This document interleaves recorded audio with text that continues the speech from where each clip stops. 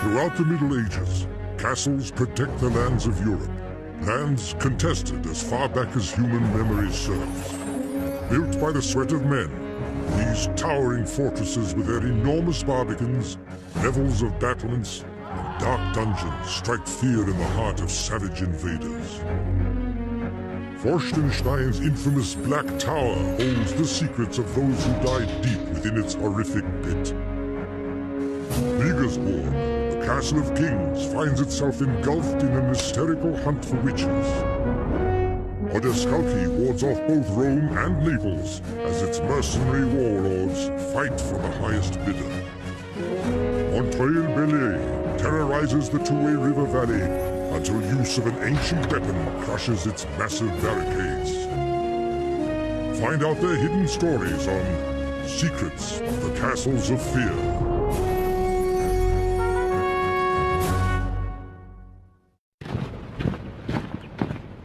With no natural barriers, Eastern Austria is subject to 10 centuries of invasions. Throughout the Middle Ages, the region must rely on man-made structures to protect its vulnerable eastern border.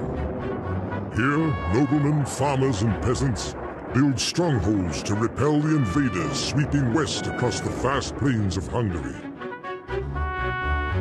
The area they defend will be known as Burgenland, land of the castles. The earliest stories begin in the 5th century, when Attila and his Huns ravaged the land. According to legend, the barbaric invader builds a lookout on the ruins of a Roman watchtower. Almost 1,000 years later, these same stones will form the base of the Black Tower of the Castle of Fear, Fürstenstein. Ironically, the Black Tower as seen today is white, its dark stones plastered over in the 19th century. The first castle of recorded history belongs to the Counts of Mattersdorf. Although the exact location of their fortress castle is no longer known, the Black Tower stood outside its walls.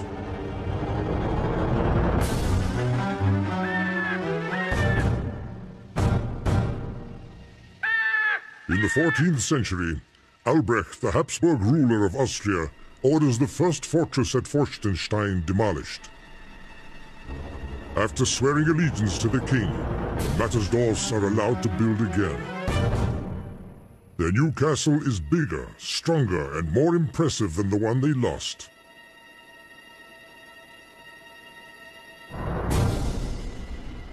Now the Black Tower rises out of the center of Fürstenstein. It is 50 feet wide with walls 23 feet thick. From its depths comes tales of grim torture and death.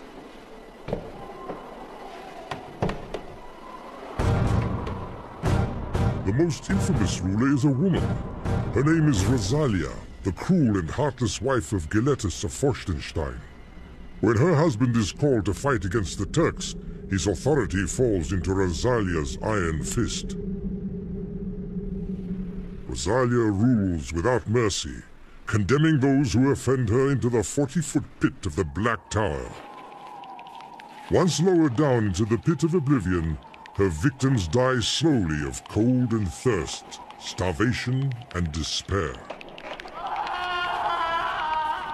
To the relief of his tormented peasants, Geletis finally returns home.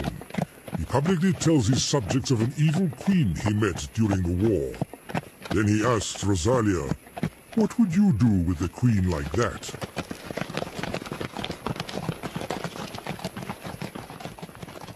Thinking her husband is ignorant of her cruelty, Rosalia responds, "I would sentence her to die in the pit of oblivion." "You have just spoken your own fate," the just man replies. Rosalia is forcibly led to the Black Tower. The guards suspend her from a beam and then lower her until she dangles over the rotting corpses. Rosalia, like her many victims, will die a tortuous, lingering death.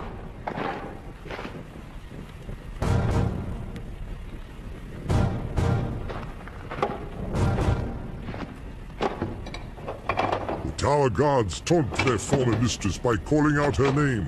Her anguished pleas for mercy grow fainter and fainter. After 7 days, her cries stop. The last guard to call out Rosalia hears only his own echo.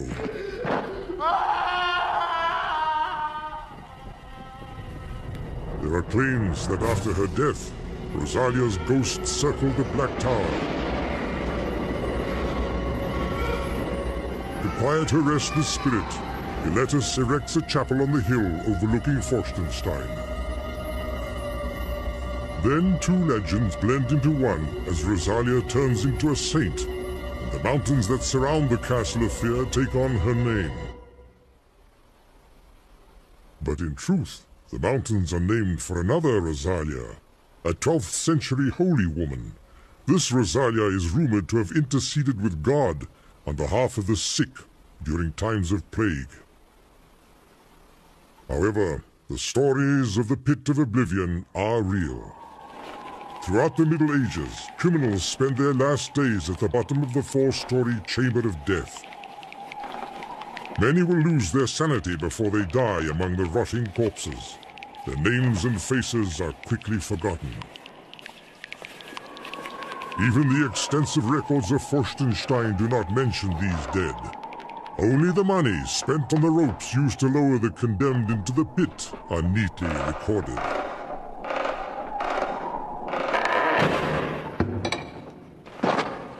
By the 17th century, the Habsburg dynasty has ruled Austria for 500 years. Now, the eastern line of castles must fight off Ottoman Turks, who are pushing west from Hungary.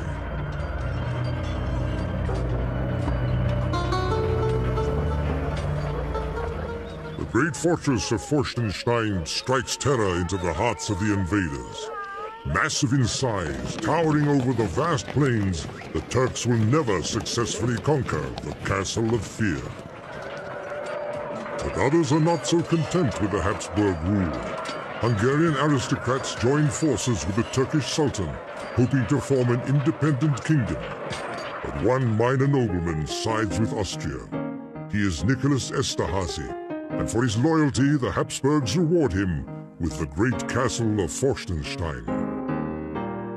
From his early beginnings as a noble peasant, Nicholas Esterhazy feeds his ambition with a series of marriages to rich widows. These wives bring with them enormous tracts of land in Hungary and Austria. With his wealth, Nicholas renovates Forstenstein, turning it from a dank medieval fortress into a military stronghold. Only the infamous Black Tower is left untouched. Esterhazy's preparations are essentially defensive. The Turkish invaders continue to raid the villages and farms at will. It will be years before these barbarians are pushed out of Eastern Europe. Only the Castle of Fear will stand strong against total capitulation. To protect their farmers, Forstenstein offers shelter to those who live beneath its shadow. As many as 4,000 peasants pour into the castle during times of attack. Their animals are pastured in the Habsburg within view of the tower. It is told that one night farmers hiding in Forstenstein see a bold band of Turks stealing their cows.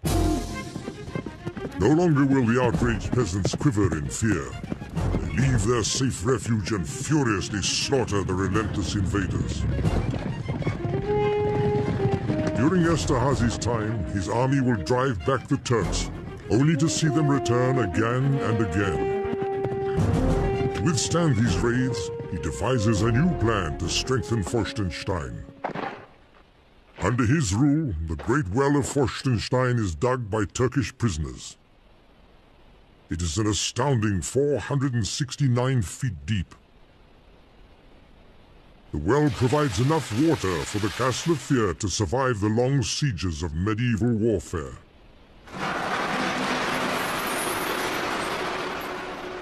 Prisoners of war man the large treadmill that pulls up buckets of water. Walking the wheel throughout the long days, the captive men maintain a steady supply for the castle. Perhaps an easier life than that handed to earlier prisoners who were forced to cut the well out of bedrock stone.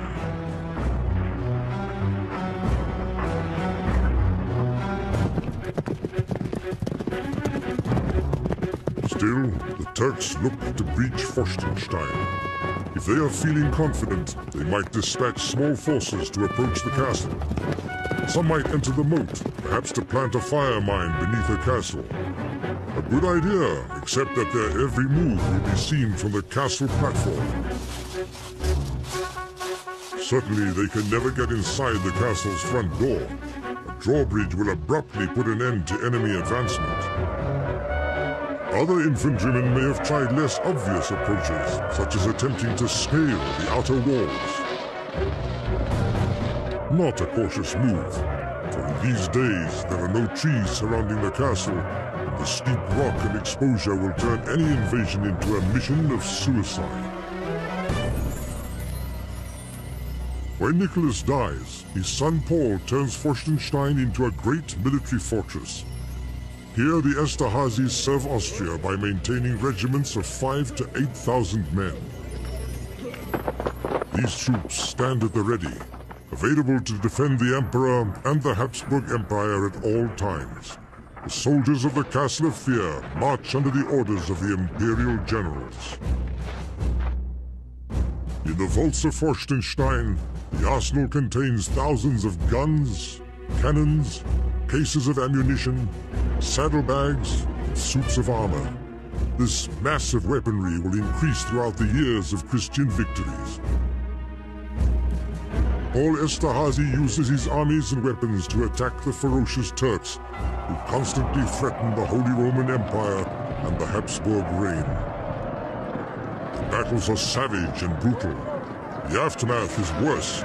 Both Turks and Catholics scorch the earth, plundering and pillaging all villages and farms in their path.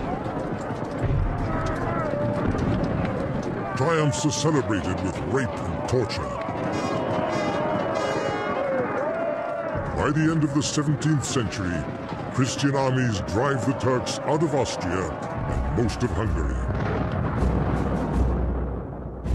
After 15 battles and 50 years of rule, Paul Esterházy dies in 1713. No other Esterházy will ever live at Forstenstein.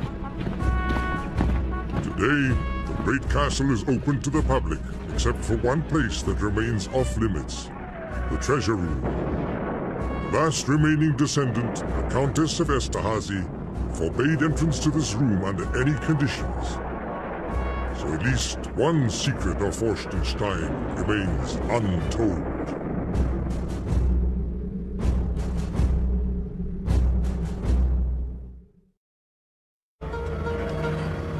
Styria lies in southeastern Austria.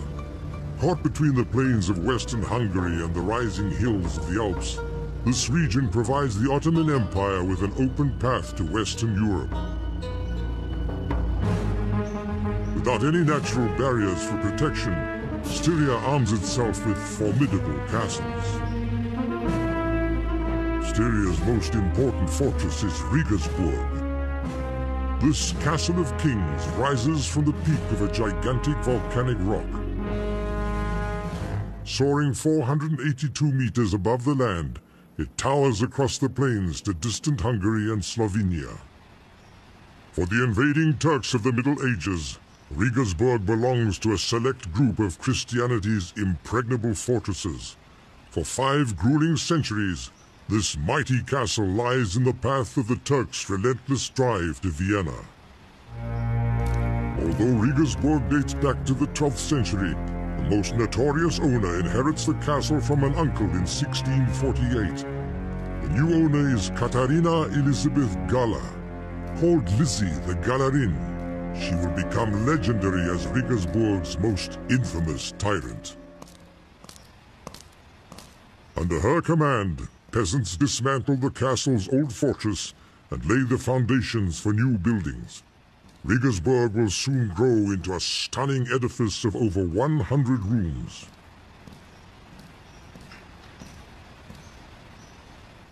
The long path to the new castle is cobbled and whitewashed. Trellises are built for grape arbors and flowering vines.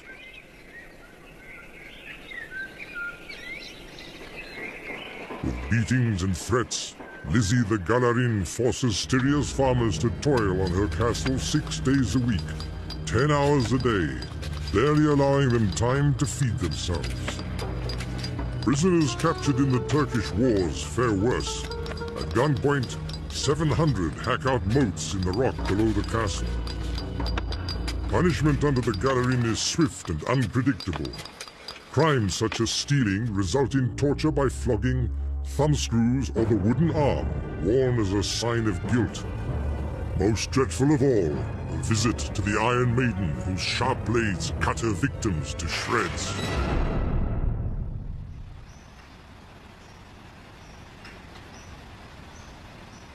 Looking up from their labors, the townspeople come to curse the cruel tyrant they call Bad Lizzie. Her fortress is as fierce as she is. At the volcano's face, 5 stout gates connected by fortified walls guard a road winding a mile to the summit. Horses shod with iron cannot manage the slippery climb to Regensburg's summit. At the foot, riders must change to unshod mounts.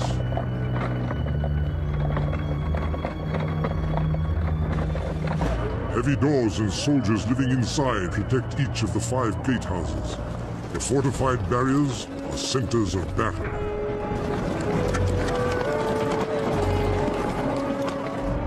When one is overcome, defenders retreat to higher ground and fire on the attackers' flanks from slits in the walls. Thanks to its network of defenses, Regensburg Castle can make a rare boast. It has never been taken in battle. Inside the final gate, Regensburg's masters provide for escape down a treacherous donkey path along the volcano's western cliff. Between the path's first and second gates, Turkish warriors carved a totem, a Muslim half-moon, a reminder of how close the invaders came.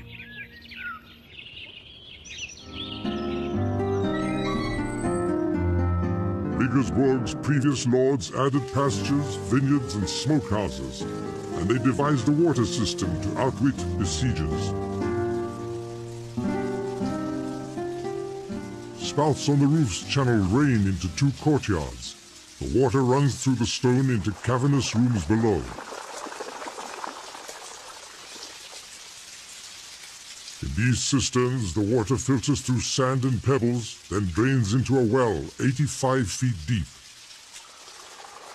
The only access to the well is inside the castle's most protected quarter, the ornate central courtyard. Although the castle is well fortified, Lizzie must still repel the Ottoman Turks.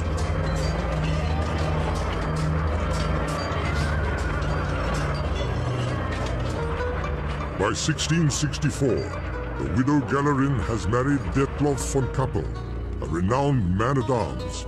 Her people hope that this love will blunt the tyrant's cruel edge. However, the Ottoman Empire rallies for a final thrust into Europe. At the mountain pass nearby, von Kappel intends to crush the Turkish assault.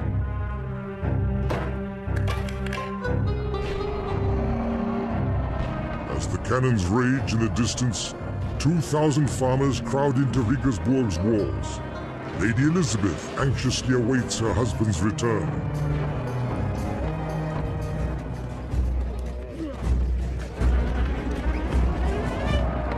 100,000 Turks sweep over an Austrian army a quarter their size.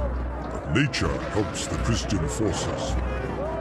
In the rain-swollen river, the fleeing Turks drown by the thousands.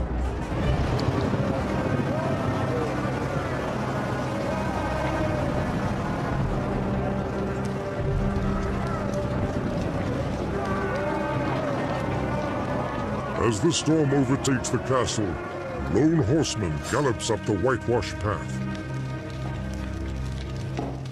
The Galerin hears a fearful omen, the sound of horseshoes clanging against the rock. The soldier has risked a trip up the slippery slope on a horse shod with iron to deliver a devastating message to the Galerin. Her beloved husband is dead. Lady Elizabeth prays in the castle's tiny chapel until her body grows cold and numb. Galerin emerges from mourning embittered. Her anger falls on St. Martin's Church just below the castle bluff. Its clerics have condemned her abuse of the local farmers. However, the Holy Roman Emperor grants Lady Gala the right to select the priest of Regensburg. Now there is no one to speak for the people, but in the stillness that follows, hatred grows, and will explode once the Galerin is dead.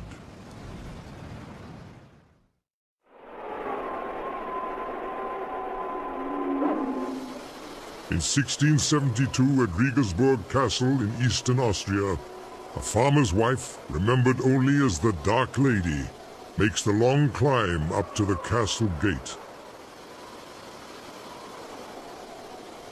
There she begs for an audience with its master, Count Purgstall, the local magistrate. The Dark Lady makes a grave accusation. In the woods, not far from the castle, she has seen 4 women dancing before a bonfire in an orgy of evil, a witch's Sabbath. Europe is seized by witch-hunting hysteria. In neighboring southern Germany, in just 20 years, 3,000 women have been burnt at the stake.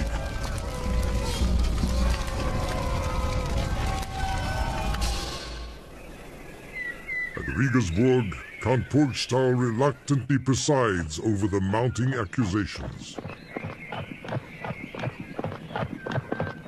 In his courtroom, trying and killing witches becomes a grim industry.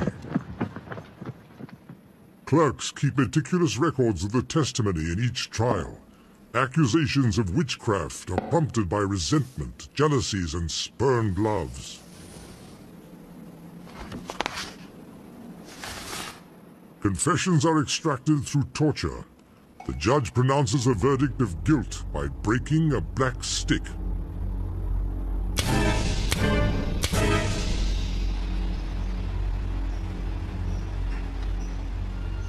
In 1675, when hailstorms ruin the local apple and grape harvest, 95 peasants are put on trial for witchcraft. The judge, Count Purgstall, has no choice but to perform his grim duty. Should he refuse a single case, he will implicate himself and be condemned.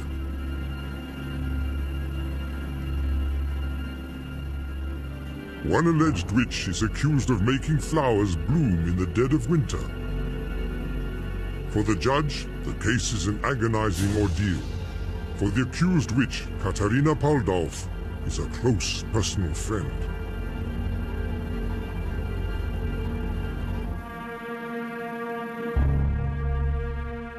The malicious accuser, acting out of hatred or envy, gives an hysterical eyewitness account.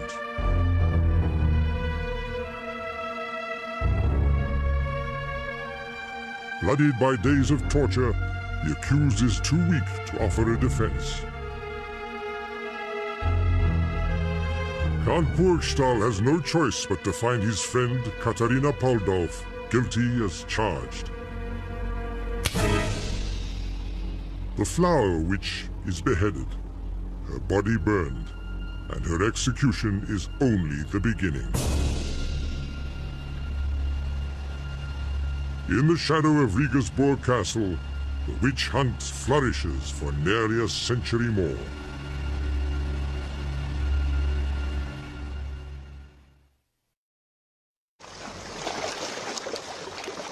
"20 miles northwest of Rome, Lake Bracciano fills the hollows of 2 volcanic craters. More than a century before Christ, Romans built an aqueduct to bring Bracciano's water to the capital of Italy.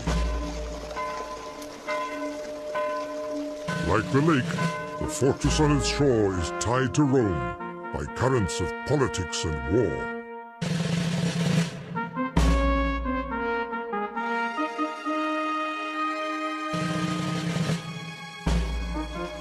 And just as the lake hides a volcano, elegant Odescalchi Castle masks the violence of its warlords. Originally owned by the Vico family, They lose it in the 15th century to the powerful Orsinis, mercenaries to all who will pay their fee.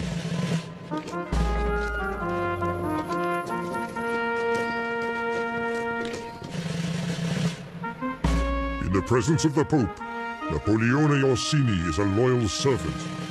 Away from Rome, he swaggers as the most feared warlord in central Italy. Above Odescalchi's entrance, his warrior spirit speaks in stone. Napoleone Orsini, I repel offenders, I defend the good.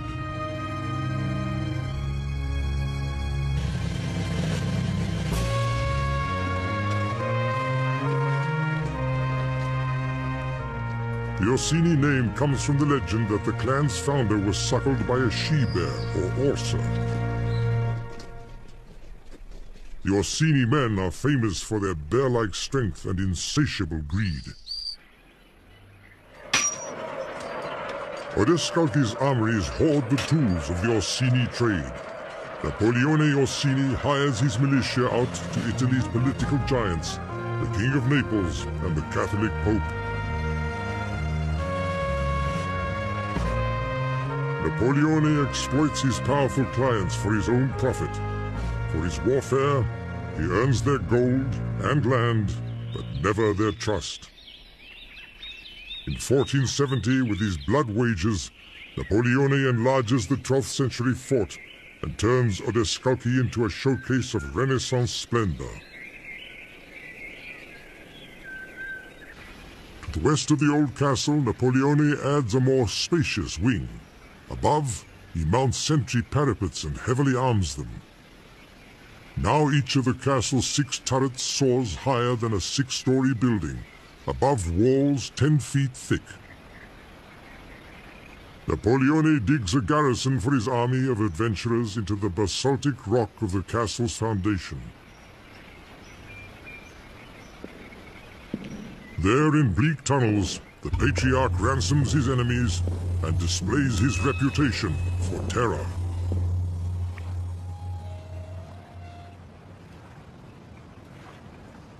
Where the castle's old and new wings join, Napoleone forms an unusual triangular enclosure.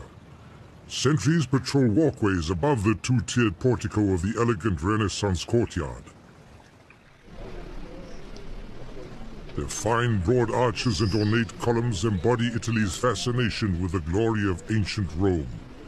In these stately enclosures, Napoleone hopes to cultivate respect from Italy's most powerful families.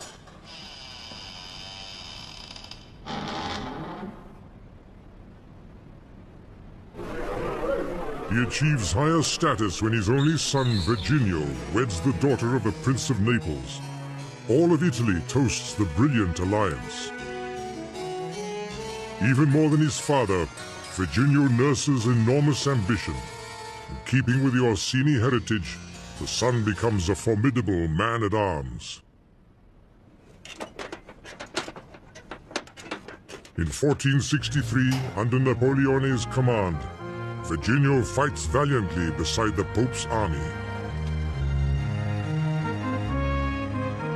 Lands taken as reward in these campaigns expand the Orsini territory. Sandwiched between the Church's lands and the Naples coast, the Orsinis command the largest region in either state. In 1478, Napoleone and Virginio test their growing power. They condemn Pope Sixtus IV for conspiring to murder a Medici, an Orsini ally. But when the plague sweeps through Rome, the pragmatic Napoleone gives his enemy Pope Sixtus refuge at Odescalchi. In 1480, Napoleone Orsini, warlord and patriarch, dies. Virginio now claims his father's title and lands. While the balance of power in Rome shifts unpredictably, Virginio's good fortunes continue to soar. Virginio weds his own son to a princess of Naples.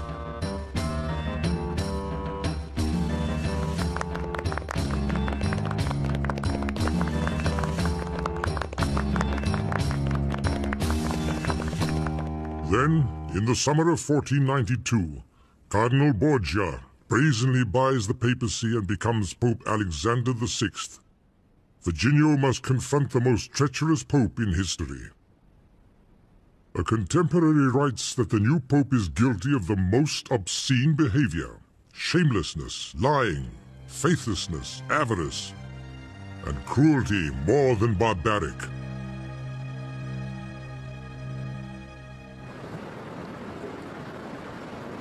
Threatened by the increasing power of the Orsini family, the Borgia Pope lashes out at Naples and prepares to crush Virginio.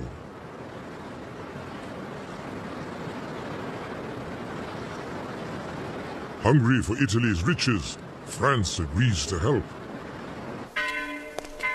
With an army 30,000 strong, the French king sweeps southward through Florence to claim Naples. This will begin 3 decades of war. Virginio, the master of turnabout, sends his son to the French king with an astonishing proposal. Virginio's son will aid the invaders. Meanwhile, Virginio himself will stand by the court of Naples. It is a desperate bid by the family for survival. Italy erupts like never before. The Pope sends an army to seize Odescalchi Castle. Even the King of Naples double-crosses Virginio. The master of Odescalchi finds himself on a bridge with both ends set on fire. There is no escape. The Pope's army seizes all Orsini lands in its path and camp at the gates of Odescalchi. Virginio, imprisoned by the King of Naples, lies in chains, tormented by his defeat. Soon he will die from poison, victim of the treacherous Borgia family.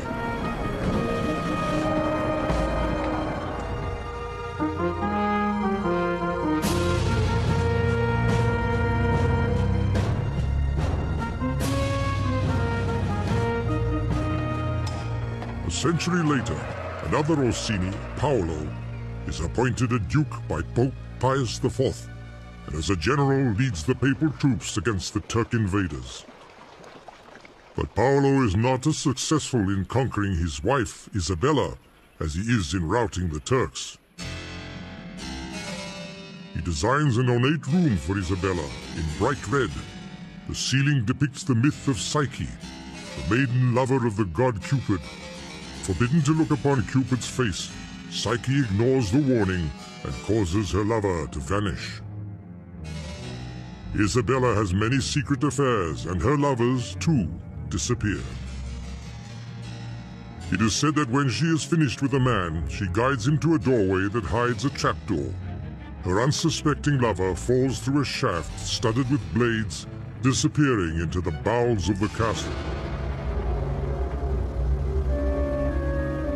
Isabella's affairs become infamous and humiliating to Paolo.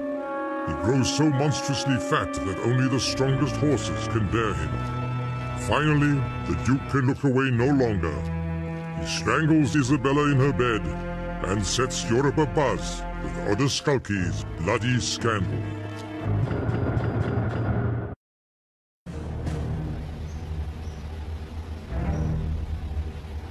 France's Anjou province in the year 1020. At the meeting place of 4 ancient trade routes, by a ford in the river Touet, a nobleman warrior builds a stronghold from which to crush his enemies. He is Fulk Nera, burner of monasteries, plunderer of hamlets. For his dark complexion and darker deeds, he earns the name Fulk the Black.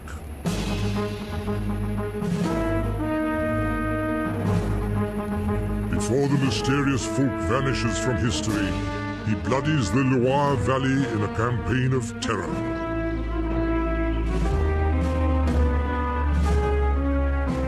Operating out of 20 forts, he stakes his claim to Anjou province and writes the first dark chapter in the history of Montreuil.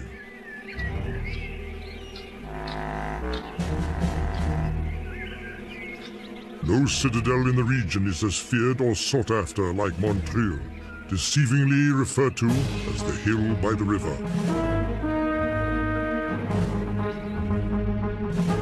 For tyrants, it is a stronghold. For their enemies, an obsession. During the next 3 centuries, the castle on the River Touet will be an obstruction to peace in Anjou. Cunning as a snake, greedy as a wolf, ferocious as a lion. Thus the chronicles of Meron describe the castle's next master, Géraud II, 5th Lord of Belay. Perhaps Folk's darkest deed is to grant Montreux to the savage Belay clan. In 2 centuries in their hands, it evolves into one of the most ingenious fighting castles of its age. Its master, Géraud, terrorizes the province.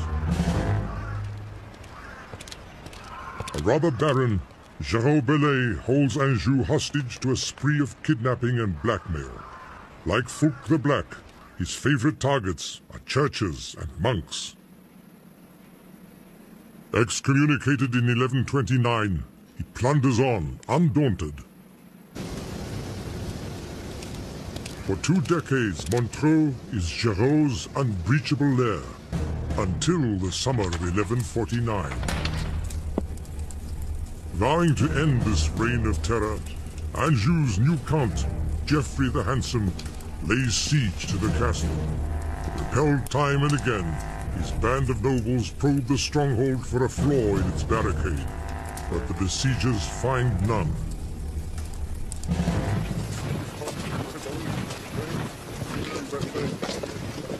The northwest face is doubly guarded by the River Touet and a sheer cliff. Attack here is suicide. Capped with turrets, 2 great towers rise more than 100 feet over the river. Géraud's archers, firing through arrow slits, make the most of its bristling defenses.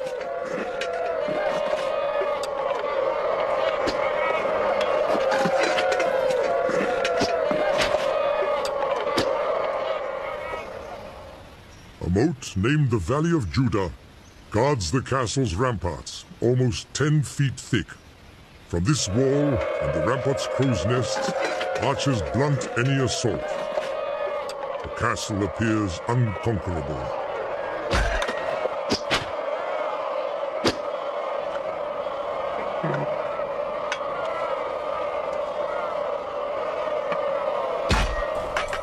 The main entrance seems to be the Count's only hope, yet Montreux's defenses make it a besieger's nightmare.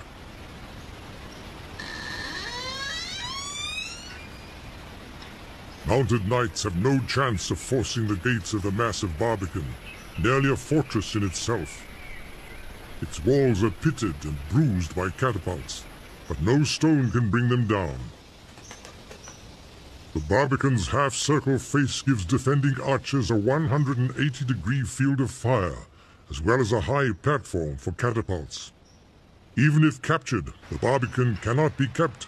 Its rear face is open, exposed to fire from the castle.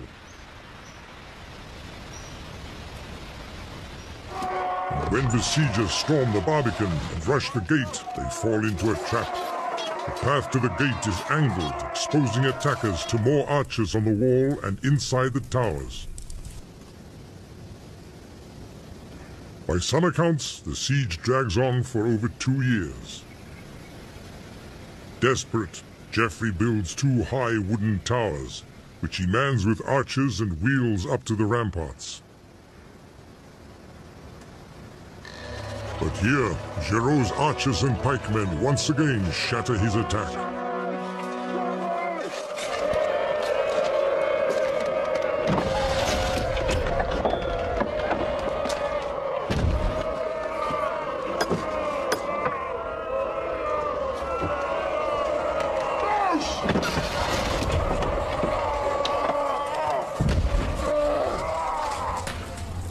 In frustration, Geoffrey the Handsome abandons the frontal assault. But in an ancient Roman treatise on war, he finds a new tactic. For months, his men have pummeled Montreux with stones fired from their fearsome trebuchet, Middle Age's most deadly siege machine. basis of the catapult is the pendulum arm, set into motion by a counterweight. A rope frees the counterweight, the pendulum lashes out. A sling attached to the end of the weapon doubles its firing range.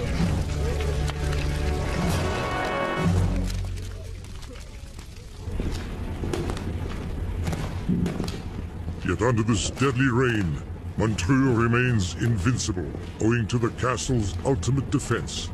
A network of tunnels leading from its cellar to the town. Through them, Giraud smuggles in supplies.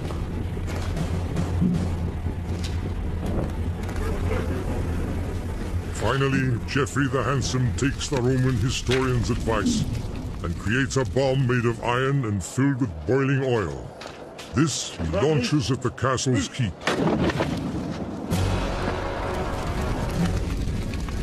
The keep bursts into flames. According to the Chronicle of Meron, Giraud and his men emerged from their lair like reptiles. Geoffrey throws them in irons. Then he flattens the castle's main tower, breaking the mighty fortress at last. With the advance of weaponry and the advent of modern warfare, the great medieval castles are no longer powerful enough to offer protection to noblemen or peasants. Today, their battered ruins stand high, overlooking the lands they once ruled. Monuments to a time of savage invasions, barbaric cruelty, and the power of kings.